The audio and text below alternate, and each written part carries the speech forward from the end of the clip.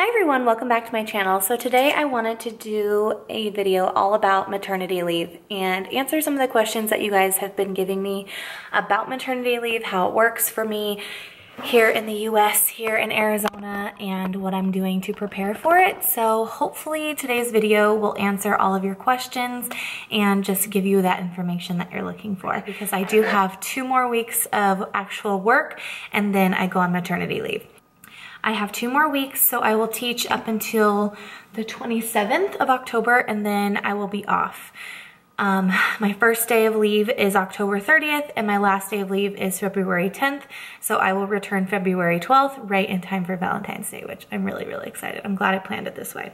I'm a little bummed though that I'm missing Halloween, but that's okay. So just a little bit of information before I show you guys what I have prepped for my sub. Here in Arizona, maternity leave is awful.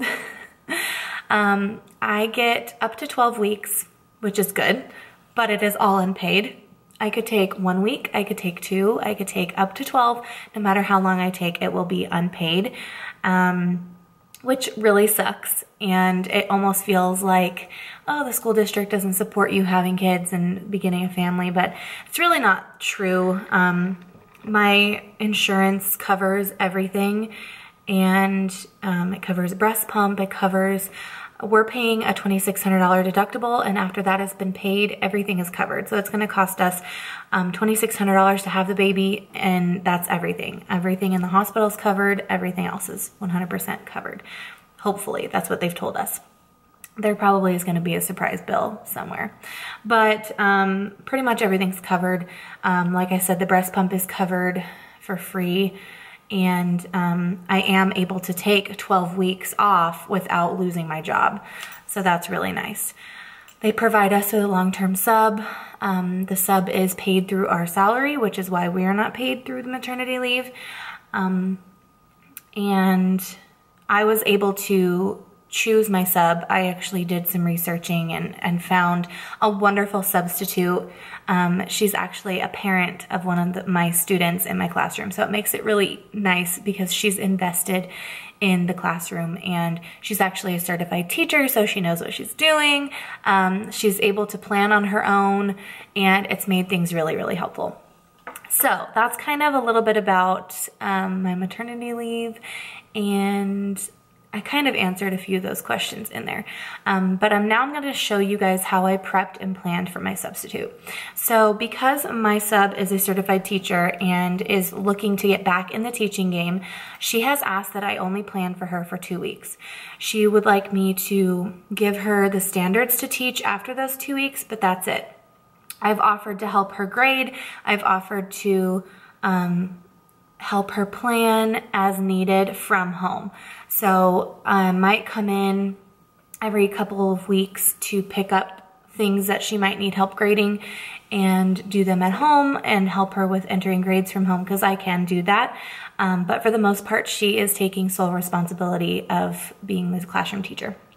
So what I've done is I have given her all of my passwords to all of my most used resources, Plan Book being one of them. And I'll show you what I've actually used to give her these passwords. One of them has my passwords on it, the other one does not, so I'll show you this one. But it's just this important password sheet.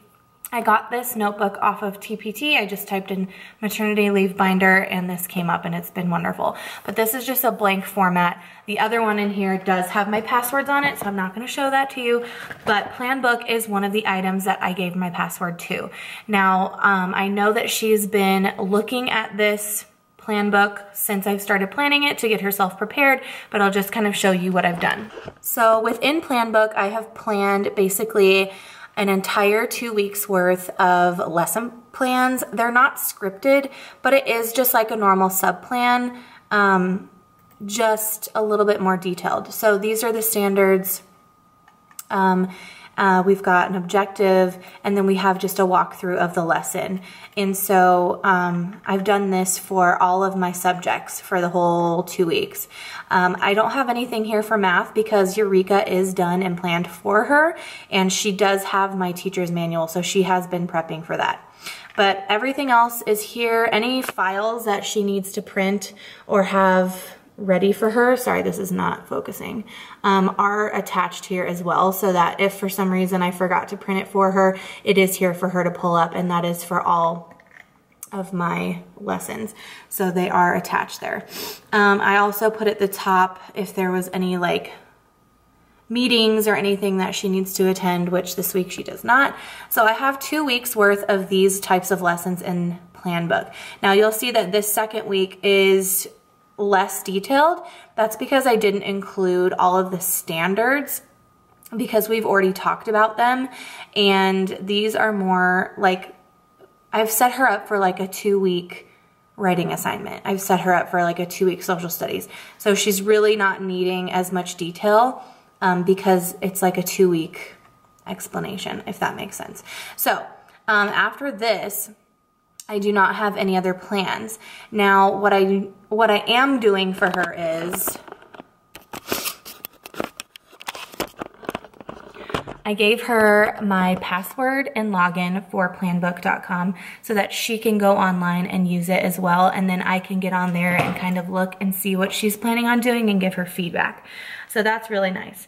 So I'm gonna show you guys the other things that I have ready for her. I have this little basket here next to me that I've been compiling full of things for her, and I've also set my desktop up with all of my most needed and used resources for planning. So she is all set to go. She's got her dojo pulled up, she's got my Google Drive, she has YouTube, she's got my dojo store, my Netflix, my Go Noodle, my Galileo, basically all of the tools that I use at school, they're all there on the desktop ready to go so she can use them whenever she needs them. I do have a binder that I have made for her. This cover is just a list of things that she wanted me to remember to include, and so I have that here just to remind me so I don't forget. But basically what's in here in this first page is my grading sheet. So it has all the kids' names on it, and she can use this to make copies and keep track of grading if she would like. Then I've just got this cover on here. It goes through, it talks about our daily schedule and how it's changed on a Wednesday. So it basically goes through each activity that happens and when it happens. It says 8:40, pick up the kids outside, and it's pretty detailed. And if it's not as detailed, it tells her to go look at the procedures page. So this is a blank one, just in case I needed to add more. Then I've got, so this is how I'm planning for her. I have the standard that she'll be teaching for the week for reading, writing, language, and science, and math. Math, like I said, is already done, so she doesn't really need to plan that at all. And so what I'll do before I leave in the next 2 weeks is I'll go through and write down the standard for the rest of these weeks. Now, Andrea, my sub, has chosen about 8 reading standards, 2 writing standards, and the language standards because she's very comfortable with them. I told her, just choose the standards that you're comfortable with and teach those. I'll cover the rest when I come back. You can just let me know what you haven't covered and I will do the rest. So really this part isn't that necessary because she is comfortable planning on her own, but if she wants to use this, she can. So it goes through November, December, January, and then of course February with my return labeled in there. And it tells her when the breaks are and everything like that. So then this year at a glance is also something that I could include some, like teach this standard or this topic in this month. There's nothing in it right now, but like I said, I don't really think that I need to put anything in here. I think this is mostly for her to use. I also have school information, emergency phone numbers. This is all about certain students who leave the room. Like I know I have 2 or 3 kids that go to speech, so I just have them listed here. It tells her when they go, why they go, and where they're going so that she's not confused as to why they're leaving the room. This is going to be student transportation information, so for her to keep track of who gets picked up, who takes the bus. We have a really good system here at school, so this probably won't be needed either. Student tidbits, I am going to go through here this weekend and just write some information about students that have a hard time or have some harder, higher needs so that she is aware of what they need and what to do in certain situations. This is parent contact information. It's all on the computer, so she won't really need this unless she really, really wants to. And then this one's another one for volunteers. And then we get into my behavior plan. And this just basically explains Class Dojo, my scoreboard, our pause, PBIS expectations, and then office referrals and incidents.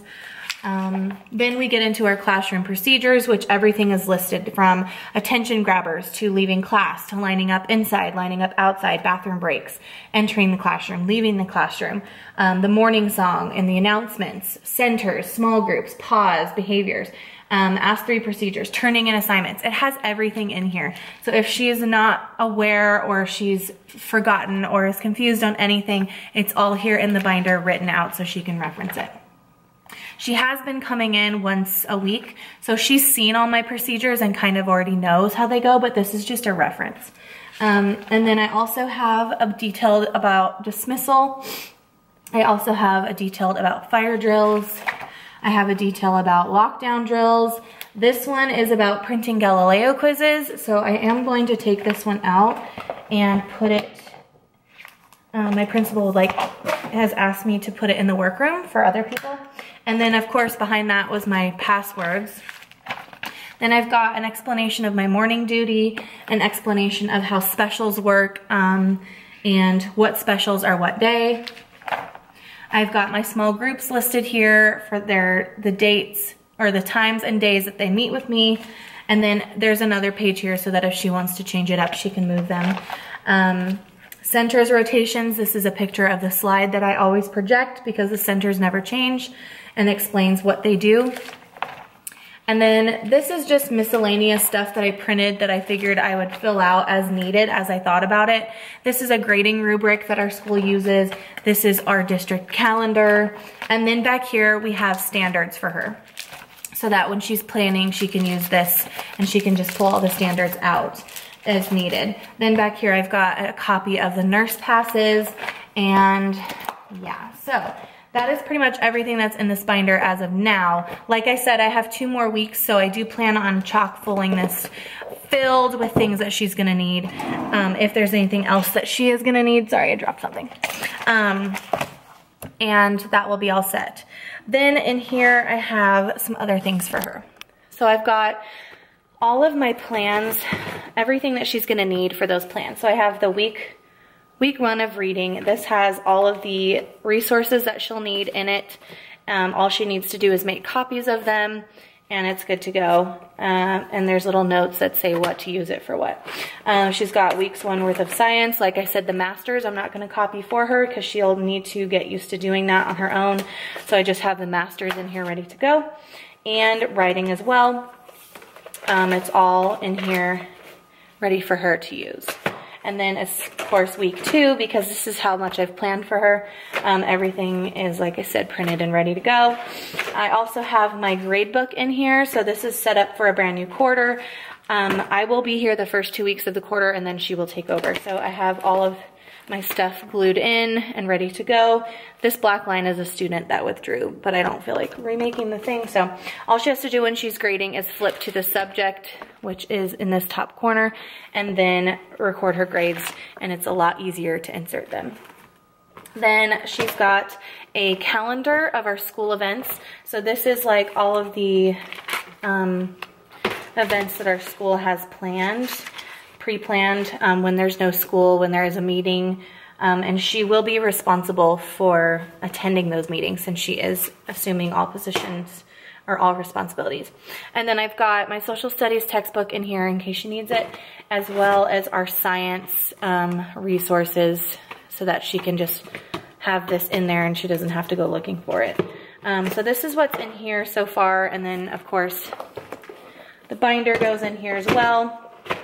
And then anything else that I think she's going to need that I don't want her to have to go searching for, I will put in this tub as well. Like, you know, she can keep her Eureka book in here. She can keep, you know, a handbook in here. She can really keep whatever she wants in here. I told her she can have free range of my room and just use whatever she needs, but she feels more comfortable having her own little thing to pull from. So that's that. And like I said, she's been coming in for the past few weeks, once a week to observe. So if you are planning for a long-term sub, I'd highly recommend you ask them to come in, maybe buy them lunch, maybe bring them Starbucks, invite them to come in and observe. That way they can see and learn everything that you're doing. That way they can take notes, and then when they come in, they can try to do the same things that you're doing. So yeah, that is my maternity leave smorgasbord of love and fun. And I think I pretty much covered everything that I did or that I'm doing. And if you guys have any questions about maternity leave or the process or anything like that, please put them in the comments below and I will be sure to answer those questions. But I feel like I got very fortunate to have the sub that I'm having. And if I didn't have this sub, this would have probably been a lot more work. But I feel very blessed. So yeah, that's it. Thank you guys so much for watching. Hopefully this helped you with your maternity leave plans, and I'll see you guys in the next video. Bye.